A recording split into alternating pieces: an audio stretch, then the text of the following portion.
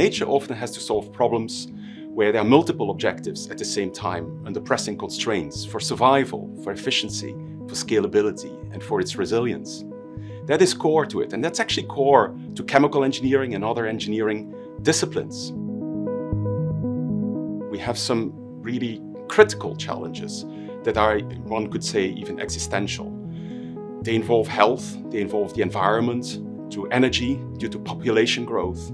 How do we regain that balance for nature? This cannot be done just through incremental changes. We need transformative technology. We need things outside of the box. This is what the Center for Nature-Inspired Engineering does. It draws lessons from these fundamental mechanisms from nature that have evolved over the eons to solve problems around our most pressing issues. Look at the tree, for example. A tree has this scalable architecture where the leaves have the same size for a young tree and an old tree, where the stem is connected to the twigs with equal path lengths, and with the leaves nicely distributed over the crown of the tree for photosynthesis. And the tree is part of a forest as well. It is part of an ecosystem, so it doesn't live in isolation.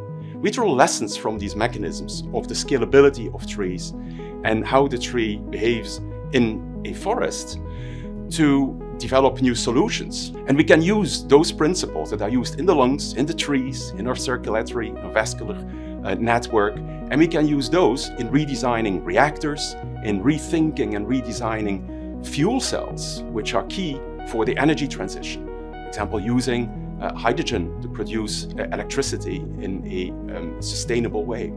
When we choose to work on problems, we choose them on the basis of trying to find solutions to problems that really affect people, that have true impact. Nature is inspiring my engineering by learning from how the kidney cleans our blood and how we can apply that to a different application, so in the filtration of water. So how the kidney works as well as it does without becoming dirty, and that's what I'm learning from to apply it in water purification essentially. I'm focusing on space technologies, but also into extreme environments. So basically, if you have the International Space Station, for example, we do have water recycling issues because currently they can only recycle 70 to 93% of the water. What happens is that every time there has to be a resupply from Earth, and that is of course very cost effective.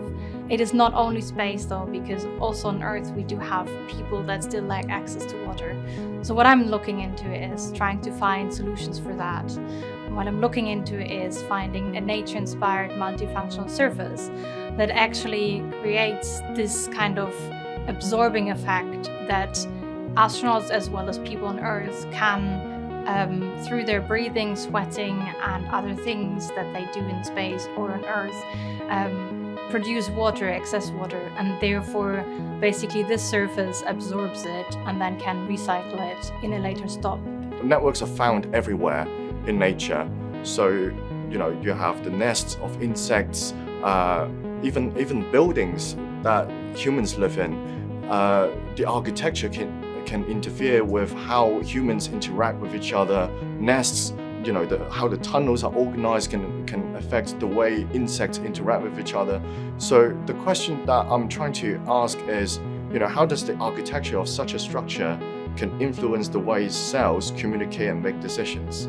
And thinking about the ideas of how we can scale these techniques up. Because if you can't scale something up, then it will not have this impact for the world. Well, we have only one planet, one Earth. We need to live in balance with nature for the survival of humanity. There is a climate change going on. We need to go towards the environmentally friendly processes.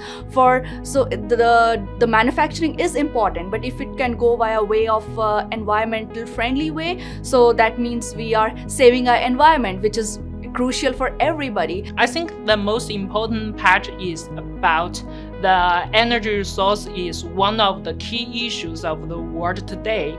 And these two technology, the 1 PM fuel cell with hydrogen, with the feedstock, is a very promising energy conversion technology, and the CO2 reduction is a technology driven by the renewable electricity that is very emerging and promising ones for the energy storage because it can convert CO2 into the fine chemicals and the valuable fuels. We may have all kinds of constraints as well that are social, economical.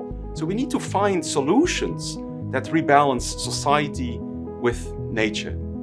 This is why we should care about transformative solutions that can more quickly, they can accelerate innovation, responsible innovation. Nature-inspired solutions developed at the Center for Nature-Inspired Engineering at UCL is doing exactly that.